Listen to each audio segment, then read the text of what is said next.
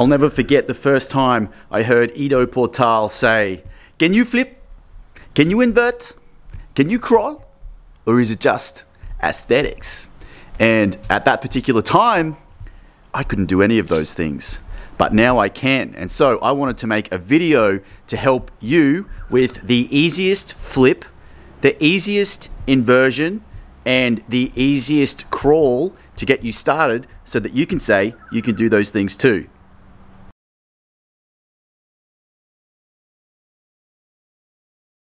I don't have to tell you to do a good warm-up before you do this stuff, so I've just done mine. It could rain here, judging by the frizziness in my hair. It is hot, the Sunshine Coast, so hot as balls out here. Let's take a look at the monkey flip, the macaque, because I really do think this is the easiest flip to learn. Now, you don't necessarily have to leave the ground, but I think to be really a flip, we need to start to introduce some gap between us and the earth. So let's take a look at the monkey flip. What I love about the macaque or the monkey flip, there's many variations, but you can really be an absolute beginner and learn it. So you can start by planting one hand behind you. The fingers need to be facing around that way. And we're just going to start by walking around the hand. Like this, facing the same way that we started. It's as simple as that. So you want to get a few reps of those in. Make sure the fingers are facing behind you and away so that you can pivot and turn on that hand, like so. Next, we want to try and add a little bit of a hop. So if we can try to hop to 90 degrees, that would be a nice start, like so. Just a hop like that, and we can even hop all the way around back to the starting position. Fingers facing away, hop, hop. Simple as that. The power for the monkey flip comes from the hips extending and this arm throwing up, and we want to bridge and arch to create our power. So just getting to 90 degrees again, we can start to add a little bit of that in. Like so.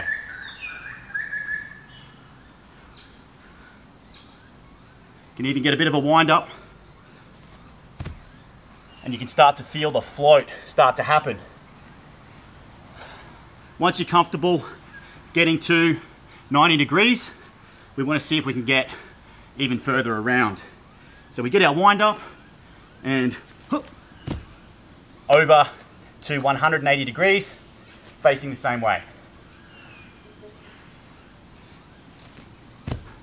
Like so.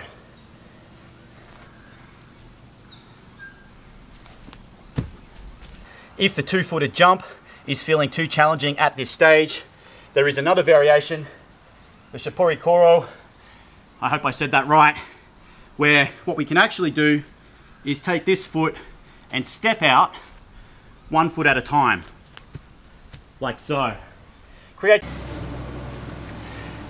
I did a longer tutorial just on the macaque. I'll put a link to that somewhere here on your screen so you can go and check that out. And it's also one of the skills in my locomotion flow course. I recommend you learn this skill because it links up to all the other soft acrobatics, handstands, and locomotion skills. So you can create some really cool combinations with it, or you can just play around with it on its own. This is macaque to macaque.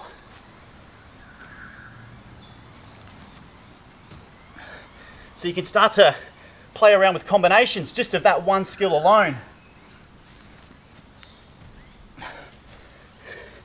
Heaps of cool stuff you can do with it.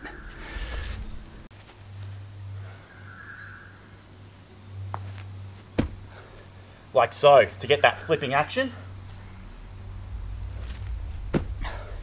You can use 2 hands too instead of just one. And you're starting to get into that back handspring country, but without the risk because you're still going around the side.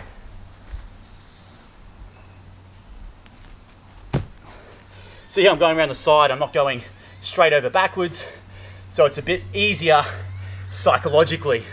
The other cool thing you can do with the macaco is you can start to incorporate more of a handstand situation where you can really slow it down, use your arch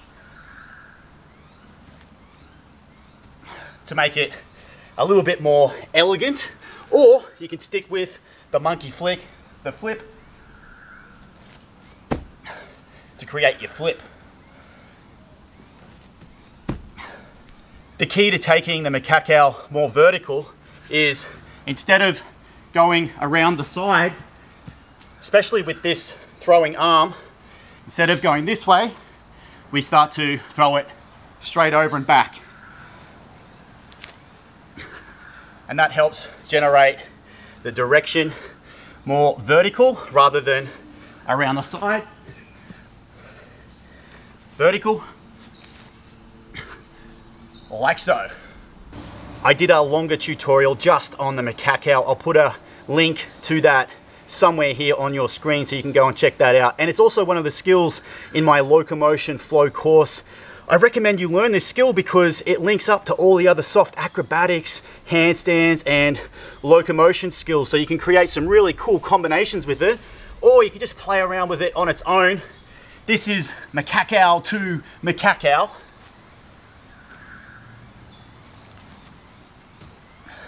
So you can start to play around with combinations just of that one skill alone.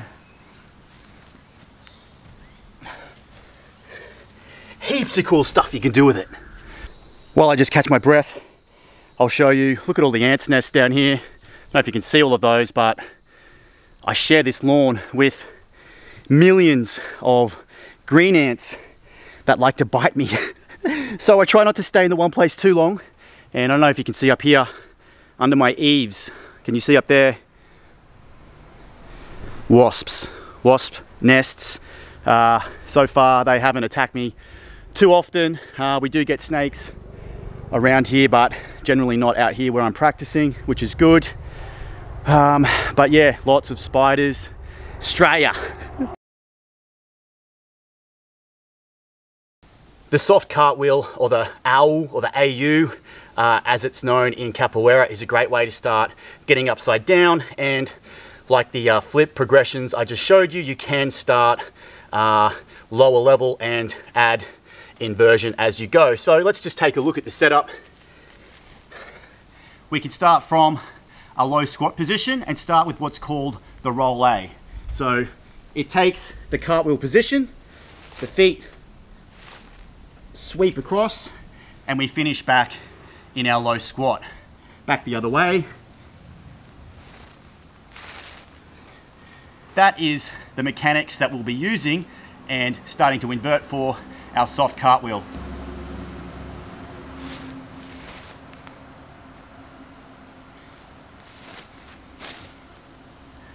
Now let's look at turning this baby upside down. So, same hand placements. We're going to cock one leg. Just practice cocking one leg up and behind us. So it will look like this. Notice the hands are slightly behind the feet. Here, cock that leg, start to get lift off. Notice too, this heel is pushing behind me to create the counterlever for the elevation. And then as we get more confident, we can start to lift that foot off and transfer to the other side. Try and make a diamond with the feet in the middle.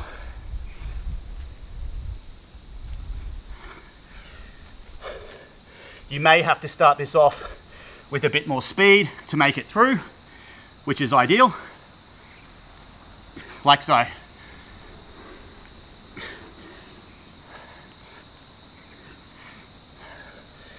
What I love about this soft cartwheel is it's very low risk. You start low to the ground, so if you do fall, it's not that big a deal. You don't have far to travel. As you get better with the shape, you can start to slow it down and look for more control, make it into more of a press.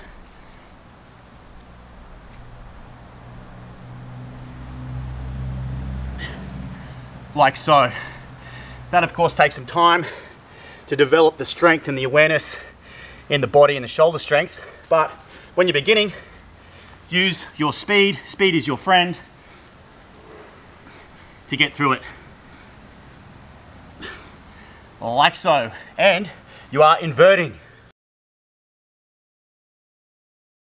The lizard crawl. When I first saw the lizard crawl, it really sucked me into the whole movement culture scene. Just seeing how reptilian somebody can move their body was just inspiring. The strength, the mobility, the grace of it. So let's take a look at the progressions for the lizard crawl, starting from easiest through to the harder variations where we get into that low lizard.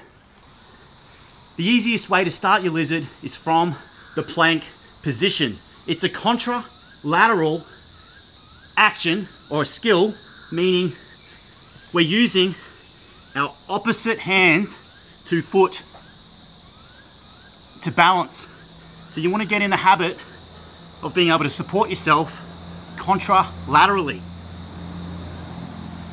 To start the forward action of the lizard, start with one hand, pull forward with that hand, reach forward, and that will pull the contra opposite knee behind the elbow, and we go again.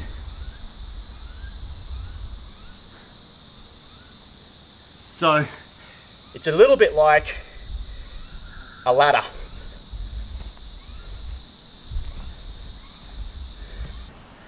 A key component to the low lizard is being able to,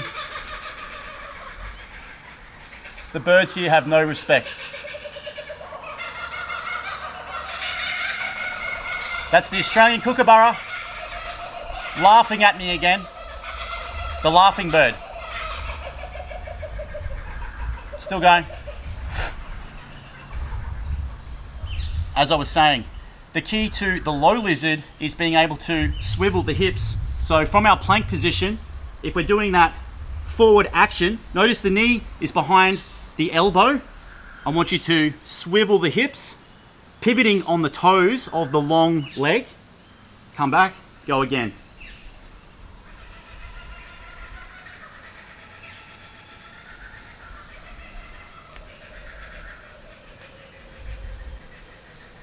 Once you're comfortable with that, we can start to get used to sweeping the hands in a swimming sort of action.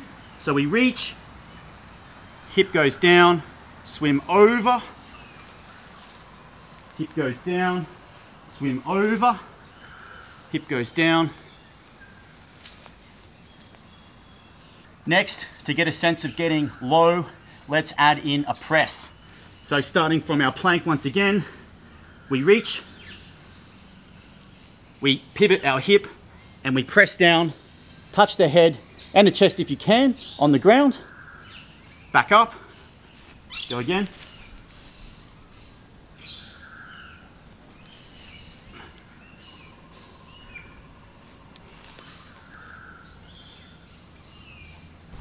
At this point, the low lizard is pretty much there. If you can press down, the next progression is staying down, staying low, trying to keep the hips as low to the ground as possible. So, starting from our plank, we reach forward, we get down low, we sweep the hand,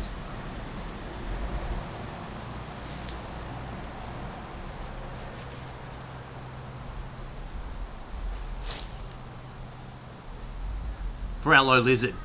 Show you one from the back on so you can start to see what the feet are doing. They can sweep across and over the other foot to give it a more dramatic effect.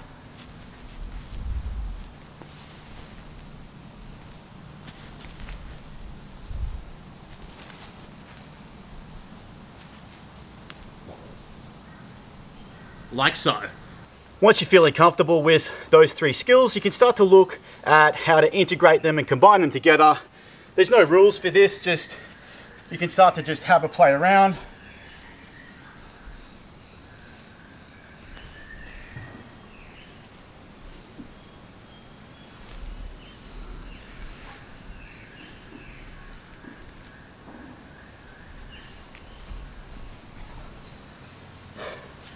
That sort of thing.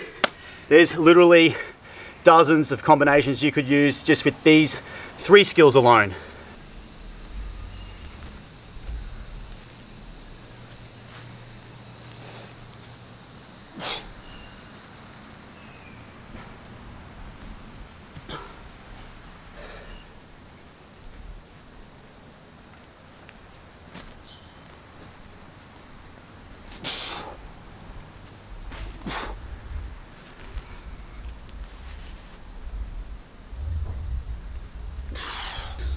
Whew, it is hot as balls. Milk was a bad choice. I'm in a glass cage of emotion. What movie? Drop me a comment if you know that one. Anyway, that's it. That's it for the video. We covered flips, we covered inverting, and we covered crawling. 3 things us primates should all be able to do. And we didn't really even get into hanging or anything like that. So these are some cool patterns to work on, get in your game. If you want to learn in much more detail than this, I have a whole locomotion flow course which has dozens and dozens and dozens of skills, many progressions and variations. It goes into a great load of detail and depth with like lesson plans and structure and just way more than you can do here in a single YouTube video. So I will leave a link to that in the description below if you're keen on that. I have a free lizard crawl guide with over 13 different lizard crawl variations and progressions. That's absolutely free. You can check that out. Otherwise, yeah, hit the like button, hit subscribe. I love your support. I love hearing from you. I love getting your messages. Connect with me on Instagram, and I'll see you in the next video.